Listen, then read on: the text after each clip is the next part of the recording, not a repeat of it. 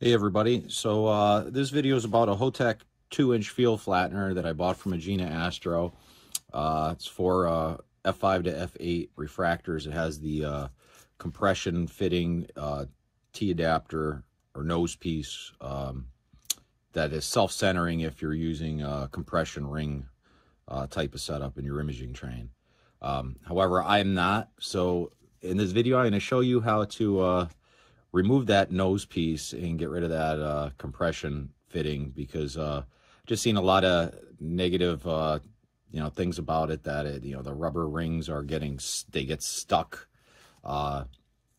they just kind of get ripped up, and I don't trust them. I like to have my imaging train completely threaded. I did have this apart, and I'll show you. Right now I have it back together so I can kind of show you what I did.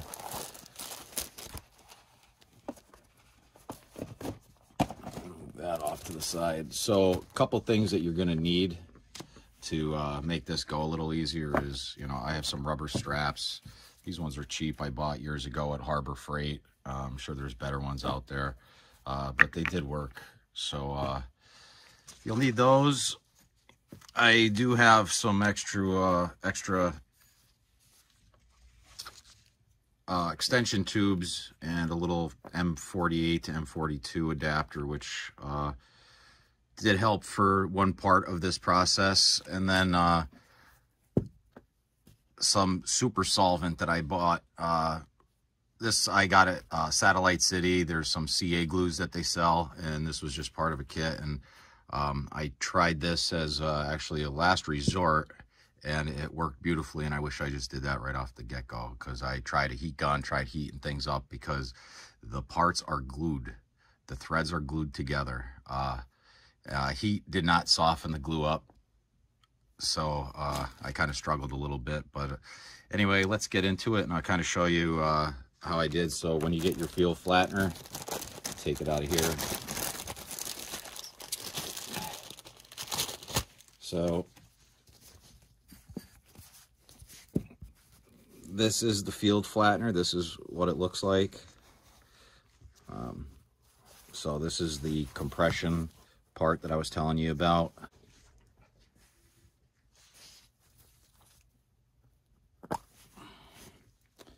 So there are the threads that you could thread into your imaging train. They are an M42. So this little adapter does thread into there, but like I said, I wanted to remove this whole piece. So how this works is, it's supposed to be self-centering. You take this and you turn it, and what it does is it kind of squashes those rubber I don't know, O-rings or whatever you want to call them, and that's how it fits itself into your compression rings. But I heard that they get snagged and everything else, and then you just kind of end up tearing them up, and I don't trust them. I just don't trust it that it's going to be in there and be a really solid connection.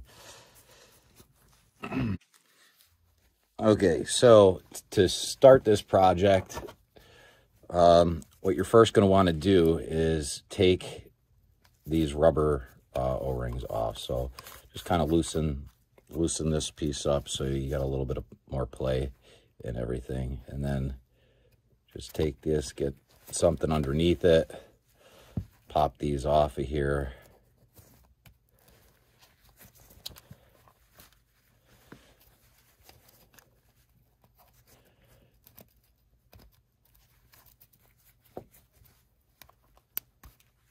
and then you just kind of toss those off to the side. So then what to do is this ring here that compresses those, you're going to want to tighten that all the way in. So these little collars, or everything's just going to slide forward. So you're going to want to tighten that up till you can't tighten it anymore, because the switch is about right there. And then what I did was I took the these rubber straps, and I've already done this. I already had this apart, so I'm just so things are a little bit looser, or a lot looser now than they were. But anyway, you'll get the gist of how to perform this. So you're going to take one ratchet strap, put it on this rough surface here on this collar, you're going to take another ratchet strap and you're going to put it on this piece here. And then what you're doing is basically you're going to loosen. And this was pretty hard because, like I said, everything is glued together. So you're going to want to just give it all you got. And then what you're going to, it should break free. If it doesn't, you could start to use the solvent, but I didn't have to use any type of solvent to break that glue free to get it off to this point. So now, of course, in the video, this came apart the way I wish it came apart in the first place. So this is exactly how you want it, so that you have the proper threads to be able to have the M48 on this side that you can, you know, thread onto your telescope side. But however, mine didn't come apart that way. This little collar was on the nose piece. So let me show you how to get that off, if that's the way yours comes apart. But if it comes apart like this, with that little collar there with the little notch on it, attached to the flattener, you're done. Congratulations.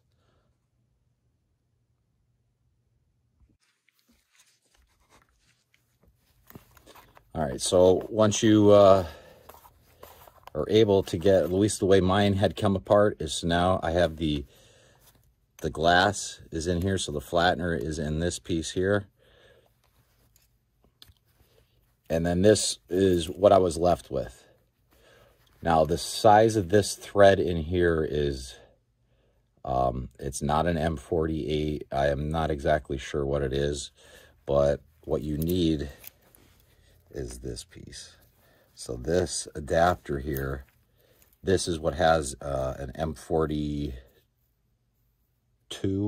or I'm sorry, an M48 size thread on it is on the other side, on the inside of this little collar. So this I needed to get off, and this was a chore. I could not get it off because it just kept slipping. It just didn't want to come off because of the glue, and it was glued pretty well.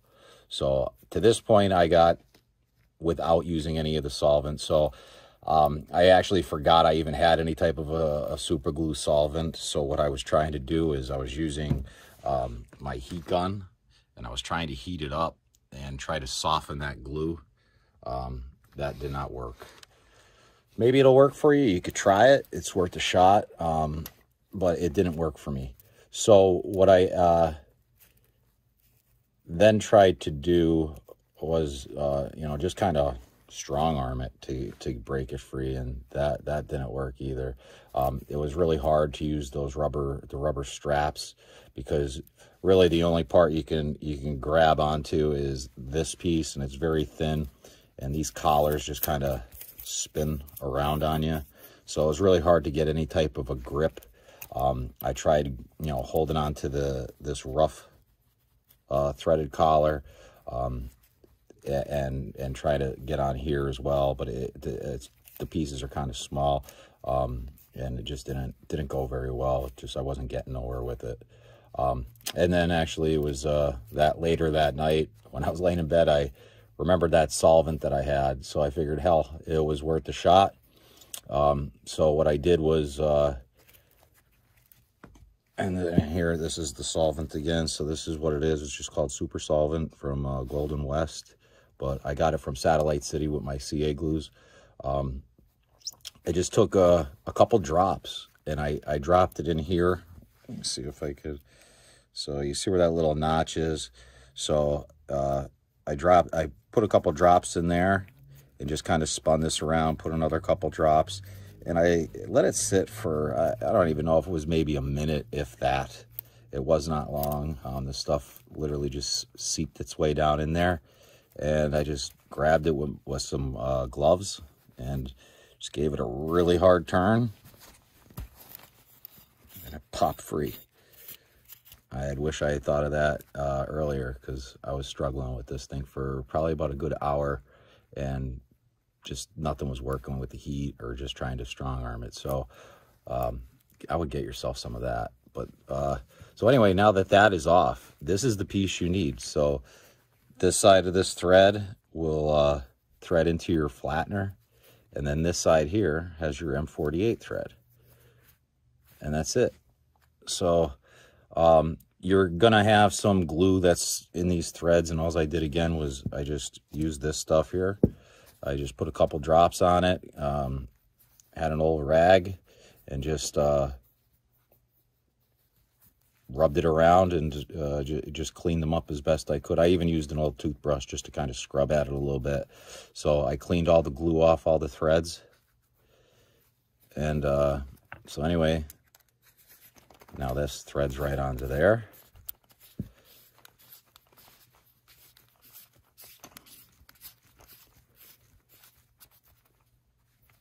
And then if you take off your cap on this side, this has the M42 threads.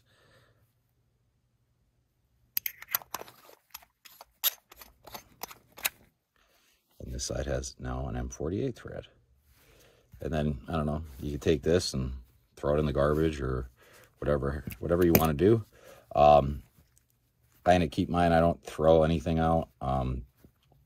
I just keep things around just in case I ever decide to, I don't know, go back. Maybe I'll sell this in a couple of years. You know, who knows? But anyway, so here's a M48 extension tube. And as you see, you know, that just threads right on, and you know, I could attach this now to however I need to my scope. But yeah, now it's going to work great. So this now, being that you've been wrenching on it, if you're going to save yours like mine and, you know, kind of get it working again, this piece from you trying to break this free, you're going to end up really tightening this thing down, and you're going to have a hard time trying to loosen it back up. However, I was able to get mine free. And how I did that was,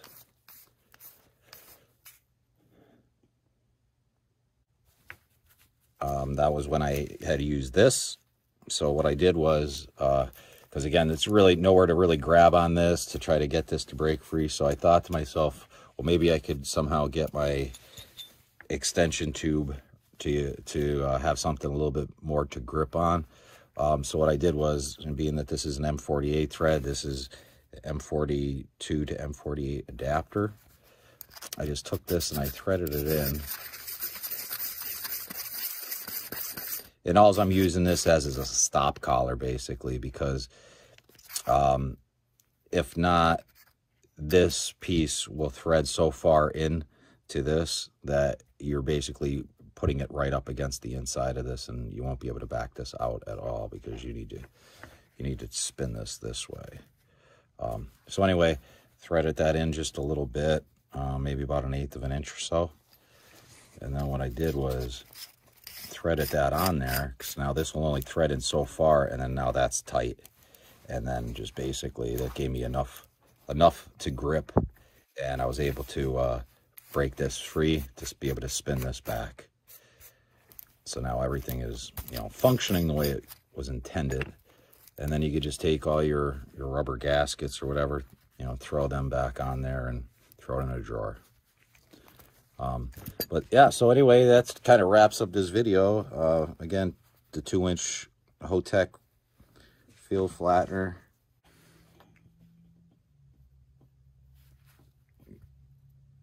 So yeah, again, this is the how this should look. You have this little collar on there now, and you should be good to go.